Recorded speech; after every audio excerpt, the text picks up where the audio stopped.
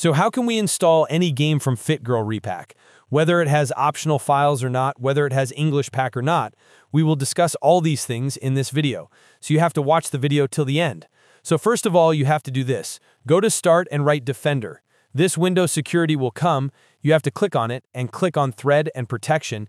And here in the Manage settings below, go to the virus one and this real-time protection section, you have to turn it off.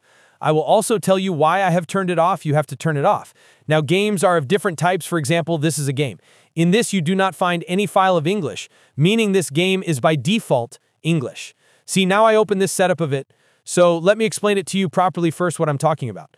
So you have to click Next, and you will see here that if its main file is checked and there is no tick named English here, it means it does not have an English file.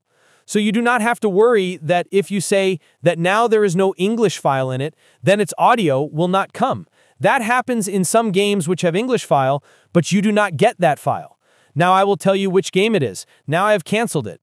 Now I will show you an English game in which there is an English file. Like I have got this game, so I am opening its setup. You can see that we have this English file, so I will show you what option comes in it. Now I have to install it. So see, in this its main file is checked, and its English file in VoiceOver is checked because we have this English file.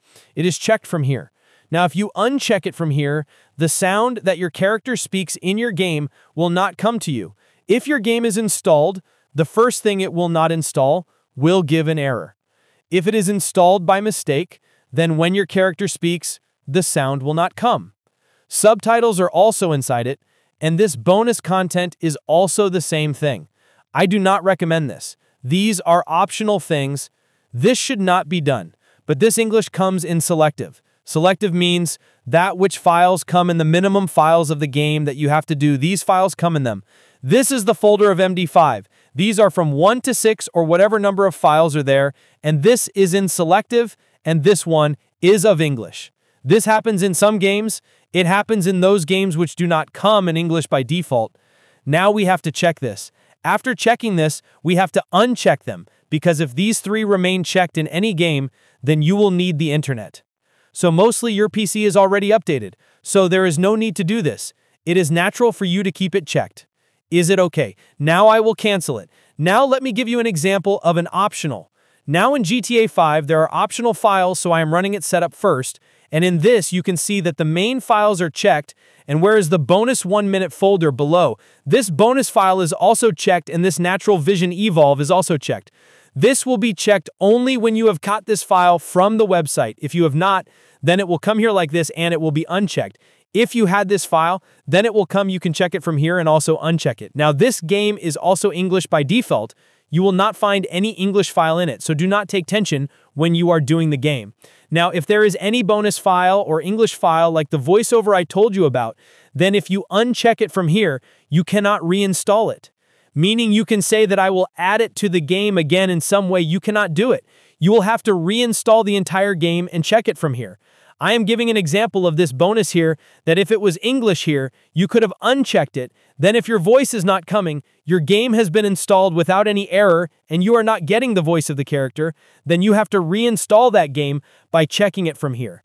Otherwise, whatever thing is given by fitgirl here, in the option, you cannot install that thing separately. You have to install it from here, after reinstalling the game.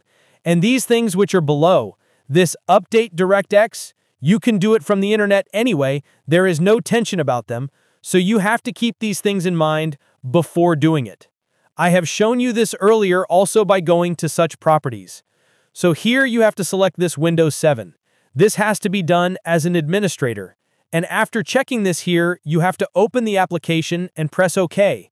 And also go to Security and click on Edit and give full permission to every user like this.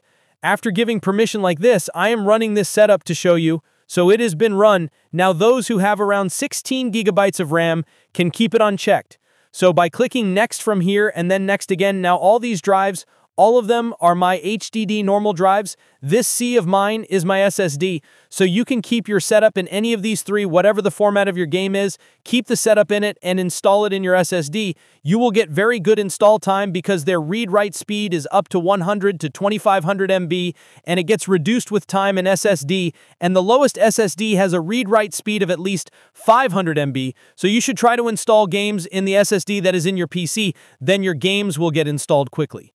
So now, for example, I don't have space in SSD, and I have already installed this in SSD. Let's see this, it is lying with me. Now, for example, I have to install it, and assume that this is SSD. I have clicked OK. Now from here I have come to next. Now here, if I want to install bonus content, then I will keep a check. If I don't want to do it, I will uncheck it. And for this Natural Vision Evolve, people are facing a lot of issues. It crashes the game. So you should think about this too if you want to install it. So you have to check it from here. If you don't want to do it, then uncheck it and put it on install. During installation, what happens is that the usage of your Defender increases because it is trying to stop the game which is getting installed, but it cannot stop it. But it slows down its installation.